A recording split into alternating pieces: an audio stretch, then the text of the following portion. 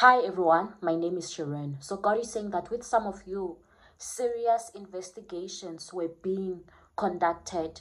You were being investigated. They had even been investigating your line, investigating your accounts, investigating so many things about you, investigating your work, investigating your interactions, investigating so many things about you. But you came out clear and you are not even aware of this. You were not even aware that you are a target. But God is saying that He has fought for you in the mighty name of Jesus. Their investigations did not amount to anything, and the reason why you were being investigated, it was just as a result of jealousy. The same thing also happened in the Bible to Daniel. Now when they saw that Daniel is about to be finding favor, Daniel was about to be promoted by the king, people now began to investigate him. They began to look for fault at his work, but they could not succeed because everything was clear, because he was a man of integrity. So God is also saying that even if they can be coming into your life to investigate you so that you can lose certain things or so that you don't qualify for certain things or certain positions,